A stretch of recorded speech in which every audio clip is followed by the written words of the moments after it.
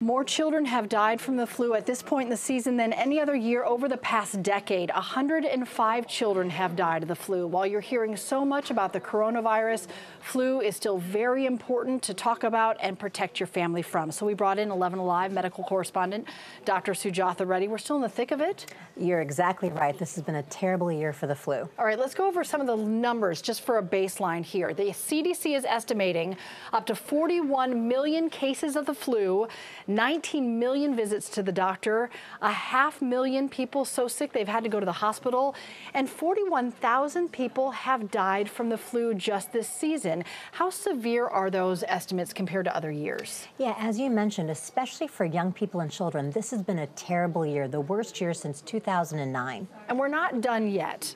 No, we can see flu cases peaking into March and rarely even past. And as we're seeing this year, children and young adults have been the hardest hit, where usually we say that about older people. That's not true this year. We always get a lot of questions, and we're still getting them right now on our 11 Alive Facebook page. A lot of myth versus fact. So let's sort it out here, Dr. Reddy. The flu vaccine can give me the flu.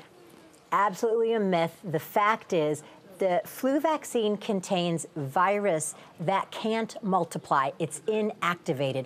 All it can do is make your immune system sense the virus and make antibodies. The flu vaccine will not give you the flu. If you got sick after you got the shot, you were going to get sick prior anyway. You just happened to get the shot and also were sick at the same time. All right, interesting. Another myth. The flu vaccine can cause serious side effects. Yeah, also a myth. Fact is, rare side effects from the flu vaccine are just that rare, like 1 in a million. So the flu vaccine is extremely safe, and as we've seen, it's a deadly virus. Tens of thousands of people die every year from the flu. We were just wishing there would be a vaccine for coronavirus. They're working on it right now.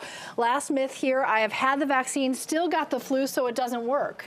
Also a myth, because while you still could get the flu once you've had the vaccine, you're less likely to get a severe case, less likely to be hospitalized and die. So it still can save your life. A lot better to get a mild case than get a severe one. So there is no question the flu vaccine saves lives. It's safe. If you haven't gotten it, it's not too late. All right, I'm glad I got it because a couple of my friends have gotten the flu anyway. So Dr. Reddy, thanks again for sorting all that out.